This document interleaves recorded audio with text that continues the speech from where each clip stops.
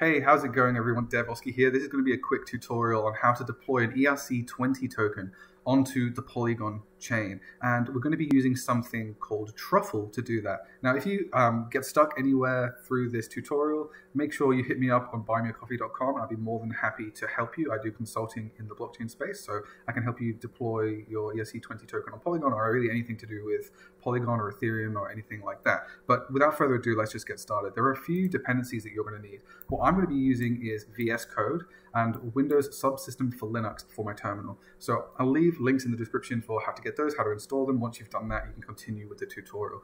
Now, once you've opened VS Code, and you can see a similar screen to what I have here, there's a few dependencies that we're going to need to install. The first one is Truffle. And Truffle is basically a software, a framework that enables us to very easily deploy tokens, deploy smart contracts to Ethereum, to Polygon, to any Ethereum style chain like that. So the first thing to install is Truffle. And then what we're going to do is we're going to open a terminal. We're going to hit the terminal button up here, click New Terminal like that. And then the next command we're going to do is we're going to type truffle init. And that is going to be like to create our truffle project. So once you've done that, you'll have a basic project like you see here in the left-hand side. You won't see everything, but we'll be adding things together as we go. So the next thing to do after that is to install something called Open Zeppelin contracts. And basically what Open Zeppelin is a standard set of Ethereum contracts that everyone's been using for a long time. We all know that they're safe and secure. We're not writing everything from scratch. We're going to use the library, Open Zeppelin library. So the next thing to do is install Open Zeppelin's smart contract library, and we're going to be plucking an ERC20 token contract from that and deploying that for our own ERC20 contract.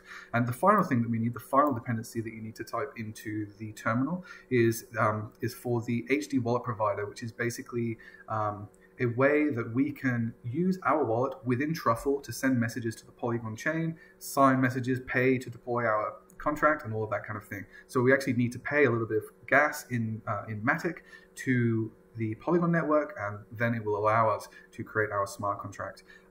So the best way to use a wallet in this situation is to download a Metamask wallet. I'll leave a link into the description. It's basically a browser extension. You can put tokens into that, and then you can get your private key and your seed phrase out of that, and you can put it into the Truffle project, and you'll be ready to go. So I'll show you exactly what I mean by that. If you look in your Truffle project, after you've typed truffle in it, you'll see that you have a file called truffleconfig.js. And inside truffleconfig.js is all the information that Truffle needs to know to connect to the correct node and deploy stuff on the correct chain, and basically know everything that it needs to know to deploy the contracts that we want to deploy. So once you have a look in this contract, in this file, you'll see that everything is commented out, because it's basically like just a boilerplate. But I've added a little bit of information here inside the networks section. So basically you can ignore everything else. We're just going to be adding one network, and that's the Polygon network. So you can see I've got a little bit of information in here, and I'll explain all of the important details about what it all means. So I've called this part of the configuration Polygon, and we're using HDWalletProvider to add in our secret MetaMask key phrase. So when you go to MetaMask and you go into settings, into the security section, and reveal your seed phrase, you'll see a bunch of words, and it's going to be like castle, fish, lamppost, things like that. There's probably going to be like 16 or so of those words. That's your secret phrase. That's what you need to add into this mnemonic just as a string.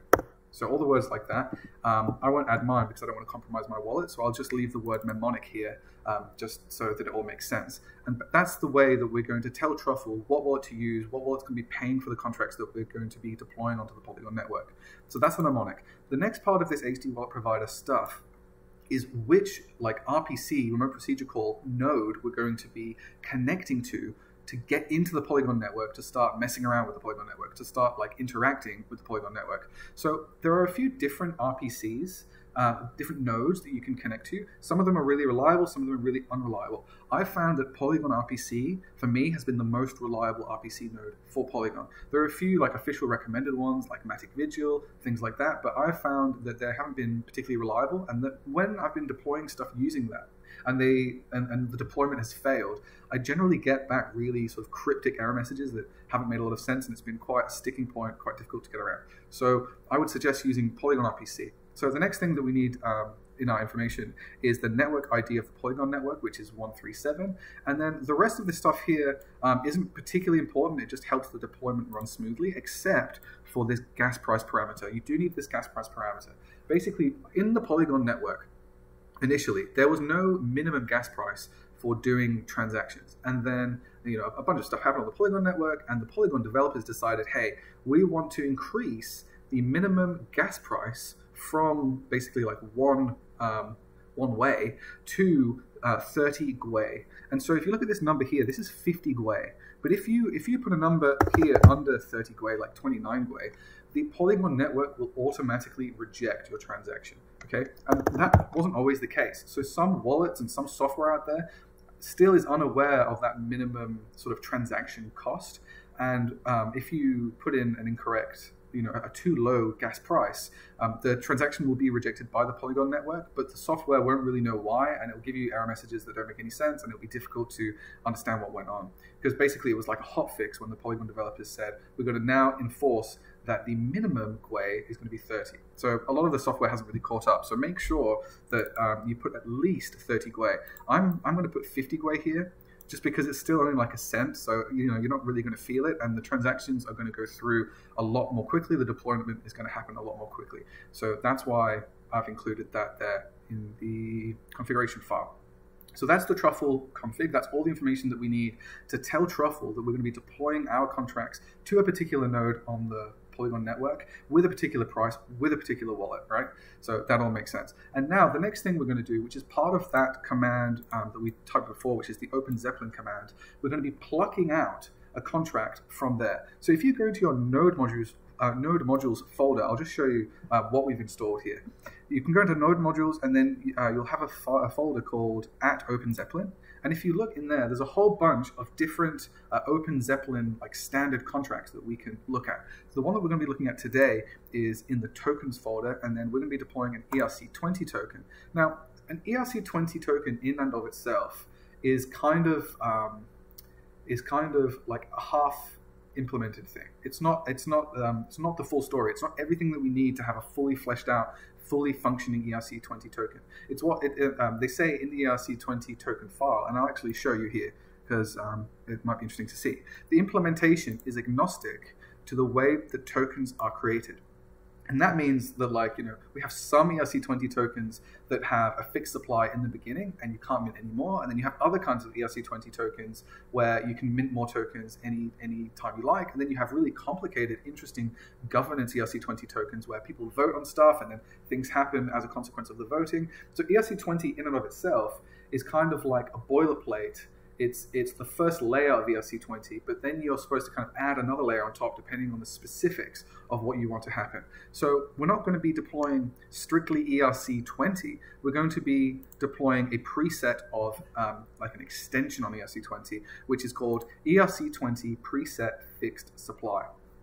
So basically what that means is we're going to deploy our ERC20 token, and then immediately as we deploy it, there's going to be a fixed supply of those tokens. And we also have some increased functionality on top of that, which is like minting functionality. So we can say after 5 minutes after we deploy it, actually I want 10,000 more tokens, I'm going to mint some more tokens. So ERC20 Preset Fixed Supply is a pretty flexible kind of token for someone who might want to mint more in the future and have a preset supply in the beginning. So that's what we're going to use. So now that we've had a look at that, it's time to actually start writing our token. So in the contracts folder, that is where all of the different smart contracts that we might want to write would be written, right? So we're going to right click where it says contracts, click new file, and then call that file mytoken.sol. And I've already gone ahead and written all of the code that we would need to create our fixed supply token, and I'll leave this exact code in the description so you can just copy paste that and not have to worry about it, but I will go through everything just so you understand what we're doing here. So this top line basically just says what compiler version we're going to be using to compile our contracts into bytecode so that the Ethereum, well, the Polygon network can understand it on like a machine code level. And then we're importing from the Open Zeppelin library our ERC20 preset fixed supply, because we're going to be inheriting from that contract. We have ERC20 on the bottom, then we have ERC20 preset fixed supply, and then we're going to extend that into our new token and put some configuration into it. So that's how it's all working. And that basically is what line 9 means, contract my token, that's my token, is an ERC20 preset fixed supply. So we're inheriting the ERC20 preset fixed supply contract that's in the Open Zeppelin library.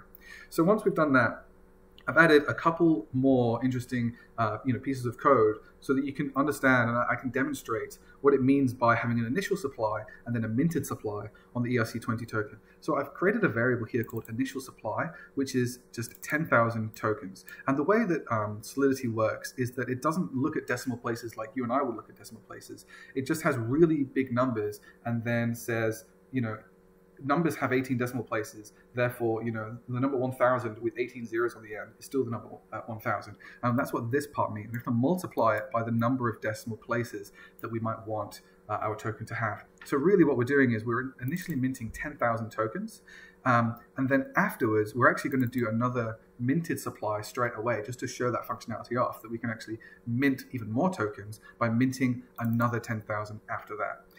And so that's basically it.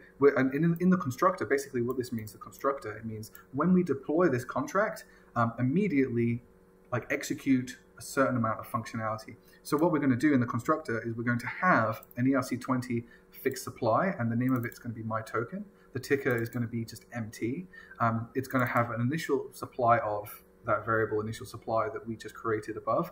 And then the person who's going to get that initial supply is message.sender. And message.sender basically just means the person who initiated the creation of this contract, the person who is sending the message to the Polygon network to create this contract. And once that has all happened, inside the brackets is the functionality that is going to be executed, which is the mint function. We're going to mint for message sender the minted supply. So we're going to have the initial supply in the beginning, and then we're going to have the minted supply after that. So now that all that makes sense and we have all of our contracts set up, we're going to go into a folder called migrations to set up the actual deployment of this contract and get it onto the Polygon network and finish our deployment. So in our migrations folder, there's a couple of things that you probably want to know about the migrations folder, which is that inside of it, there are one or many JavaScript files that all get executed in alphabetical order. So you can see that the JavaScript file here, one initial migrations.js, the reason that it has the number 1 at the start is because it's going to be the first thing that we deploy.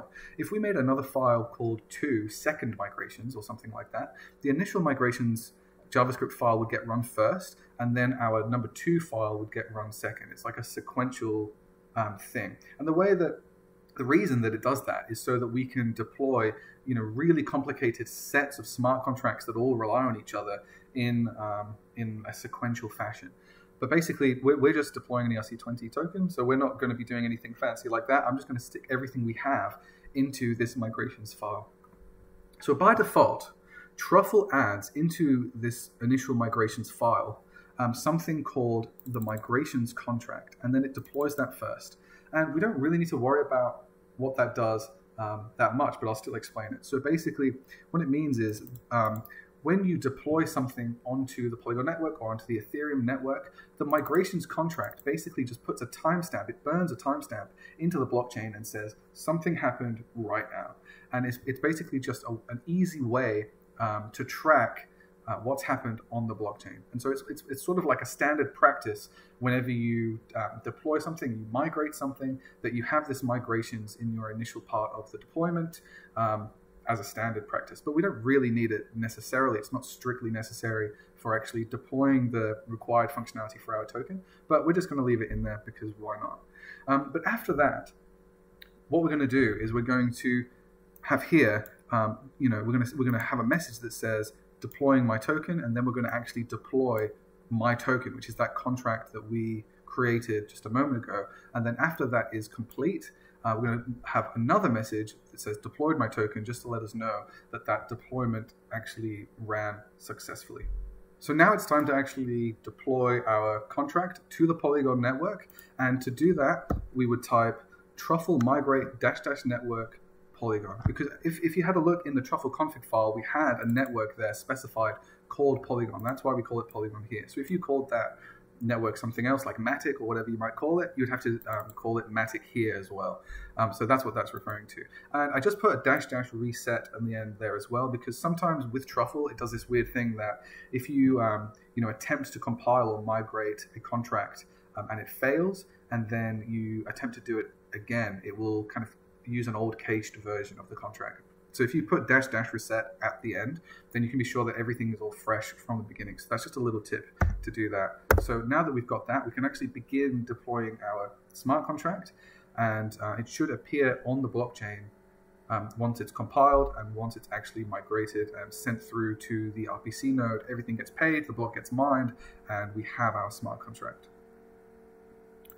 So now that that deployment is actually completed, there's a little bit of information that we need to look at to find our token that we've actually deployed on the Polygon network. So if you scroll all the way down to the bottom, in fact, I'll go up to the top first. You'll see that the first thing that it deployed is the migrations contract to show that we've actually done a deployment in a standardized way. But the second thing that says replacing my token, that basically is all the information about the deployment of my token, the my token contract, onto the Polygon network. So it has the transaction hash, it has the contract address, it has how much it cost. It says ETH, but that cost is actually in Matic, so it costs less than 0.1 Matic, so in the order of cents.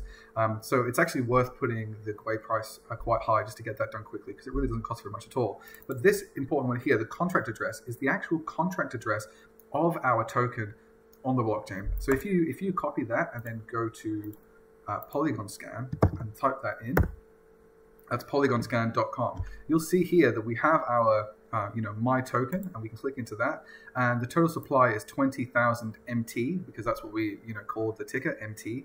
And if you go down to the transaction section, you'll see that the actual deployment happened in the beginning, and then the the mint functionality also happened after that. So now those tokens have successfully been created, and we can add those to our Metamask wallet. So if you copy the contract address and open your Metamask wallet, make sure you're connected to the Polygon network. If you don't know how to connect to the Polygon network, I'll leave a link in the description on how you can connect to it.